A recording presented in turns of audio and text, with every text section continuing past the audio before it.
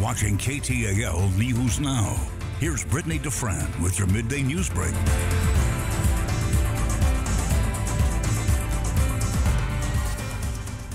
Hello, welcome back to KTAL News Now. I'm Brittany DeFran, your host, and we have more trending stories for you today, so let's go ahead and jump into it.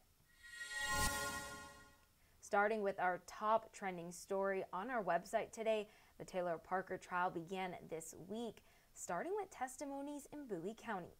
Parker is accused of killing a new Boston mother and her unborn baby from her womb. Beginning with opening statements, prosecutors say Parker told a series of lies. Those lies led to the murder of Reagan Hancock and her unborn baby girl named Bailey in October of 2020. Prosecutors also told the jury that evidence shown in the trial will show Parker stabbed Reagan more than 100 times. If convicted, Parker faces the death penalty. And our team is there at the trial today covering the trial to give you the latest information. So you can stay up to date on our social media and KTALnews.com. We'll have the latest information for you there in making sure that you are provided with that information in real time. Here's another trial our team is following extremely closely as well. The man accused of killing a Shreveport couple who gave him a ride from Mall St. Vincent back in 2018. Our team is there at the trial today as well, covering the latest information from you. As they receive new information, they hear Police Sergeant Angie Wilhite testified Monday in the trial of 37-year-old Dwayne Watkins. Watkins is charged with first-degree murder of Heather and Kelly Jose. With the help of surveillance video from a kiosk at the mall, Wilhite detailed the last movements of the couple.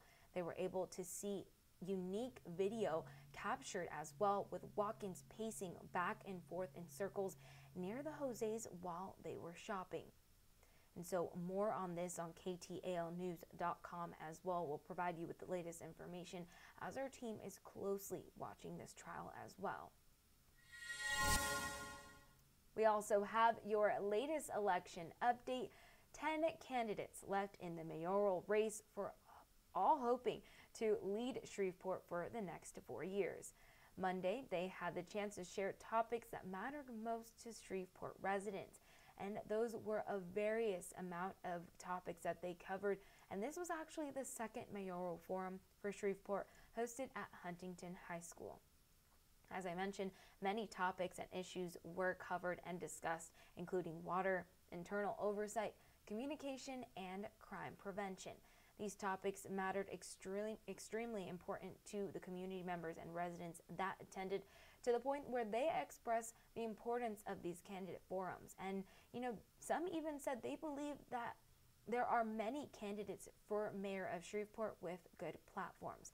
So it seems that there is a good selection there, and the community members are happy with who they can choose from. With Hispanic Heritage Month just around the corner, here's an event to kick off the festivities. This Saturday, the Hispanic Heritage Festival kicks off the month of honoring the Hispanic cultural traditions with a sold-out event. Attendees can expect music, art, and food galore, including food by El Novillo, the 2022 Taco Award winners. Now, I don't know about you guys, but I love me some good old tacos, so that's going to be an amazing event. I'm sad I'm not going to be attending, but for the attendees that will be there, I'm sure they'll have a great time.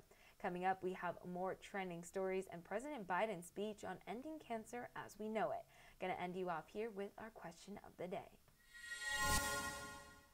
Go ahead and open your camera right here to this QR code. You're going to want to take down the link that pops up when you put your phone to that QR code. You're going to click on that, and that's going to populate you to our question of the day.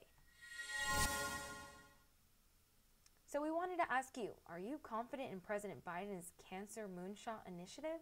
Tell us here, yes or no.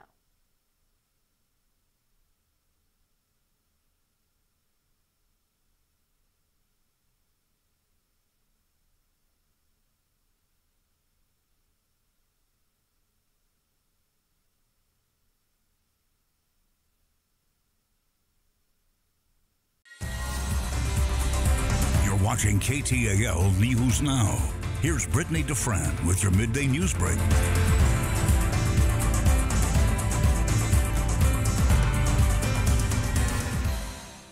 Hello there, welcome back. I'm Brittany DeFran, your host, and we have more trending stories for your midday news break.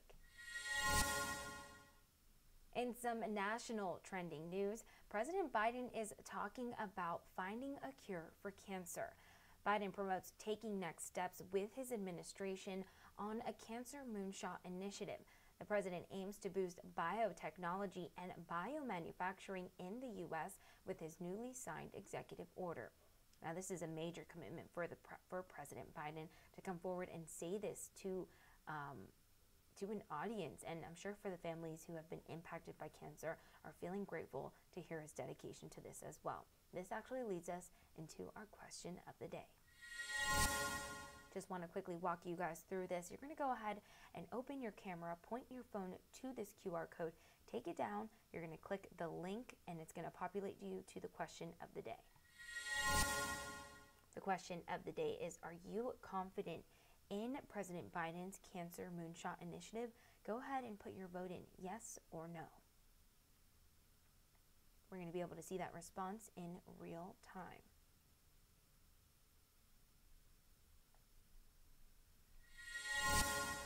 Moving into our next trending story on our website, a substitute teacher is arrested after deputies say she encouraged students to bully a classmate.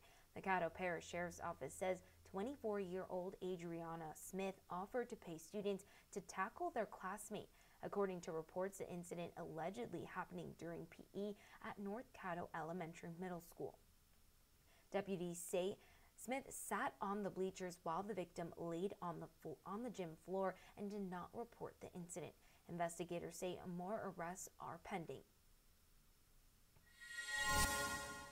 But on to a little bit of a lighter note. It's that time of the year again. That's right, the State Fair of Louisiana is back. Preparations for the State Fair have already begun in Shreveport. Fairgoers will not be disappointed in the variety of events, activities, and food. The Louisiana Rodeo Cowboys Association will be held on November 4th, 5th, and 6th. Admissions to the rodeo and fair are $15. Now, I know I love a good visit to the State Fair, and you know what? That's going to be me with a corn dog in hand, so catch me there.